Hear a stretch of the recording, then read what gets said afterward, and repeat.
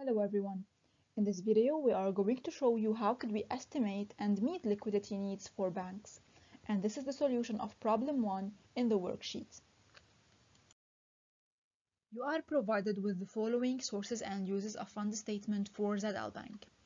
The first question, calculate the estimated change in loans, deposits from month to month, as well as the liquidity needs or the estimated liquidity needs. To be able to answer this question, we need to add 3 more columns to this table. So estimated the change in total loans, estimated the change in total deposits, and finally the estimated liquidity needs. To determine the estimated change in total loans for the month of June, we need to have those of May.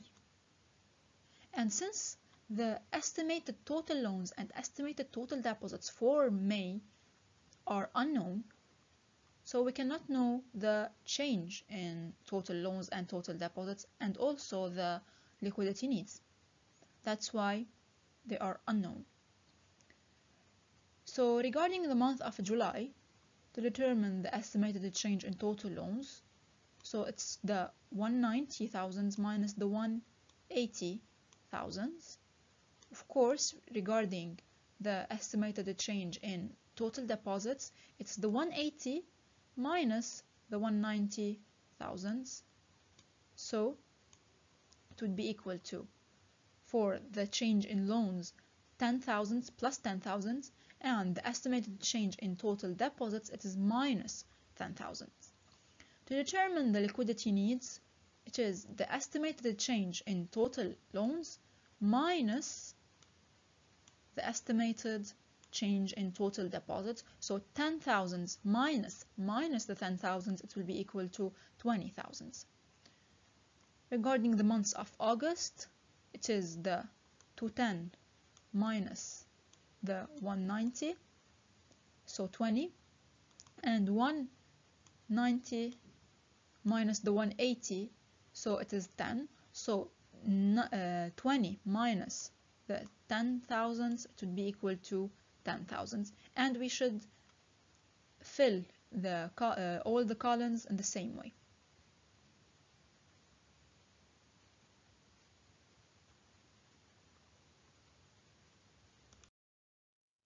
Let's move now to question 2 and 3. In which months does the bank has excess liquidity, and in which months does the bank has a deficient liquidity? To determine the excess liquidity or the deficient liquidity, we need to look at the last column, the estimated liquidity needs.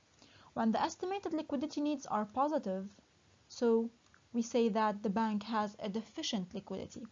And when it is negative, we say that the bank has an excess liquidity or a surplus in liquidity.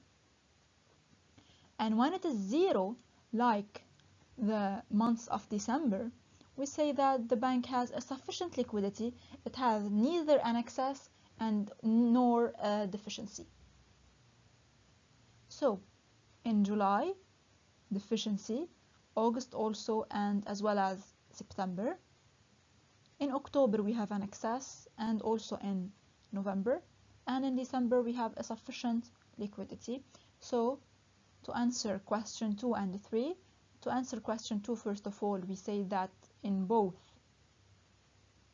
October and November the bank has an excess liquidity, and to answer question 3, we say that in July, August, and September the bank has a deficient liquidity. Let's move to question 4. What can the bank do in both cases? Explain. The excess liquidity, it can be loaned out to other institutions. So we can give this excess liquidity to other institutions using what? First of all, we have the federal funds, or using repurchase agreements, or invested in longer term securities. So in this case, we can use this excess liquidity and have a profit from it. Regarding the deficiency, it can be covered by using either, first of all, the asset liquidity by, for example, selling of short-term securities, or the liability management by issuing of certificates of deposits at competitive market interest rates. So whenever you face such a question, you have to write these two statements. Finally, the question 5, given the following estimated sources of liquidity, calculate the ratio of estimated liquidity sources to liquidity needs. So they are giving us the estimated asset liquidity and the estimated liability liquidity, because as previously mentioned, when we have a deficiency, we can use either asset liquidity or liability liquidity. So during the month of June, we have $3,000 from the asset liquidity and $5,000 from the liability liquidity. So let's see how could we calculate this ratio. To determine the ratio of the liquidity sources to liquidity needs, we need to determine the liquidity sources and liquidity needs. Regarding the liquidity needs, they were already calculated. It was the last column of question number 1, and that's it. Regarding the liquidity sources, we have the estimated asset liquidity and the estimated liability liquidity given in question 5. So the liquidity sources is not more than summing up these two liquidities. So the total liquidity, it's the summation of asset liquidity plus liability liquidity. And now regarding the liquidity ratio, it is the column number 2, named 2, divided by the column which is named number 1.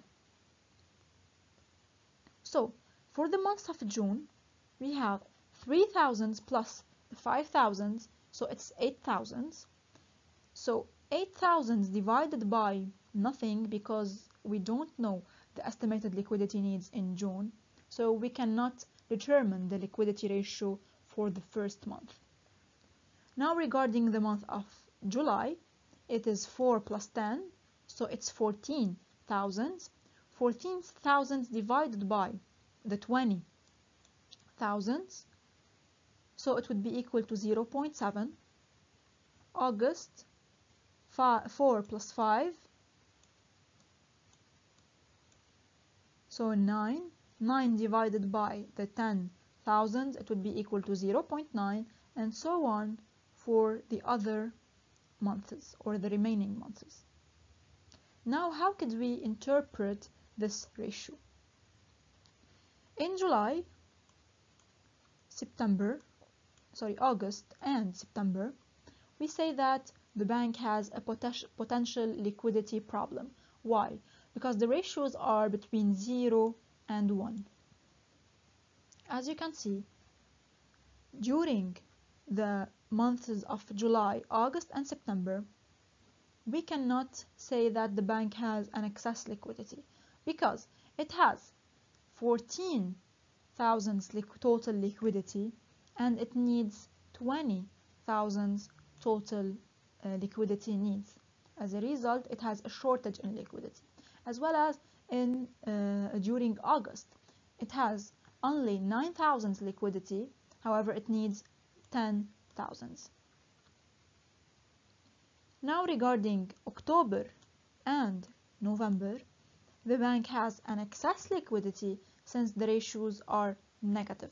So when ratios are negative, we say that the bank has excess liquidity, and when they are between 0 and 1, we say that the bank has a deficient liquidity or a potential liquidity problem.